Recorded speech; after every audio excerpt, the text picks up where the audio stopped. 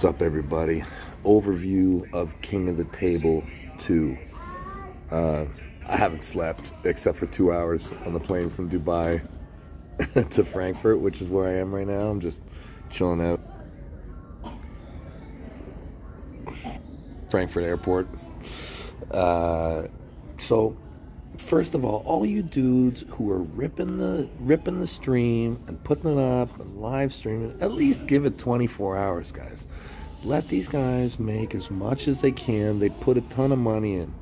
Okay, if you want these things to continue, don't rip them off.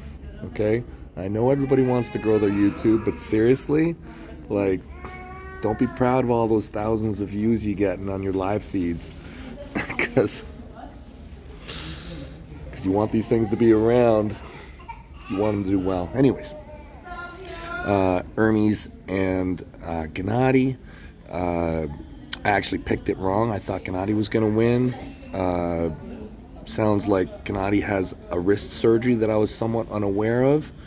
I don't know if it's going to affect the upcoming match with him and Michael potentially. That might be a switch. I never like it when people book matches like too far in advance, especially high-level ones, because you never know what's going to happen. I thought in the match, Hermes was awesome. Had hand control every time and showed great range, transitioning from press and in and out. Basically controlled the match from start to finish. Gennady looked at points as though he was going to be able to turn it around. He was trying to do a king's move. Couldn't really ever turn the tide.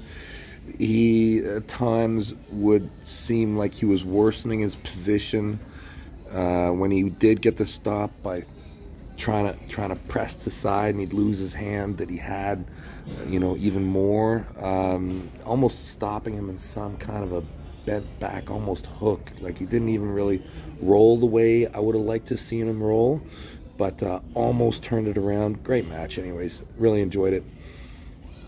But my favorite match, absolutely by far, was Brandon Allen and Larry Wheels. Huge fan of both these guys, both very new in the sport of arm wrestling still, and every time you see them come out, they're clearly getting better and better. Overall, it seemed as though, the styles are very different between these two. Larry seems to have a very fundamental style. I mean, if you want to call it a WAF style, basically he's got a great hook, great cut based, got a great top roll. I think Larry needs to work on kind of the wonky styles of arm wrestling maybe a bit, or at least being familiar with them, so when he deals with these kind of people, he's familiar, and maybe he needs a little bit more of a press. Brandon Allen arm wrestled brilliantly for a 2-year guy. I don't know that I've seen a guy who's got 2 years in arm wrestle the way he did. His kind of fighting attributes really shone through. His aggression, his flexibility, his decision making were like way ahead of a 2-year guy where you think he's supposed to be, and the style that he uses, the king's move, flop, back and forth. It's super tough. I mean, to do that, he looks like he arm wrestles a lot like actually Michael Todd does when Michael doesn't suck. No, but he does. He arm wrestles a lot like Michael. He's got that flop wrist press and king's move option, which is love it, hate it, whatever. Guys with 2 years in can't normally do it. And yeah, John and I, overall, I'm quite pleased with everything. Truth to the matches, we fought hard for the things that are important. We've both been arm wrestling a long time. We know what's important. We know what we need. And really, there was the one surge, round one. Eventually, the match kind of stopped and settled. And as soon as the started to kind of shift in my favor, the match was aborted. and by round 2 I could do whatever I wanted. That's the reality of the match. A lot of people talked about the rules coming into it. I'm a big believer in the king of the table rules. I think if you want to watch arm wrestling, if you want to watch arm wrestling matches start to finish, the set grip, the straps, 3 fouls, running fouls, I think it's the way you got to do it. You want to start doing referee's grip and foul calls, I just think it's gonna diminish the overall show. Point of note though, by round 2 it was John who was requesting the strap as soon as we got to the table.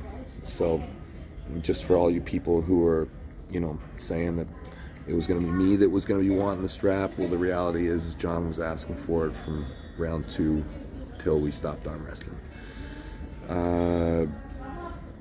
Love Core Sports, love their vision. Speaking to them briefly about the future, 2022 looks awesome. Yeah, thanks to everybody who bought the pay-per-view. That's really what fuels this whole thing and lets this happen. So thank you for your support. And to everybody who staked me, I was so nervous for you. I'm glad you guys got your money. Anyways, I'm gonna go and chill out now. I'm gonna go home and relax. Just, you know, probably for a couple months. I'm not gonna push myself. I've had a very hard year where I've really pushed myself very hard throughout most of it. So I'm purposefully gonna try and be like a normal human being for a bit. I don't know how that's gonna work, but yeah, maybe that'll last a couple days, but my intention is to have it be that way for a couple months. Yeah, because there's some big things coming, that's for sure. All right, everybody, have a great Christmas. See y'all soon.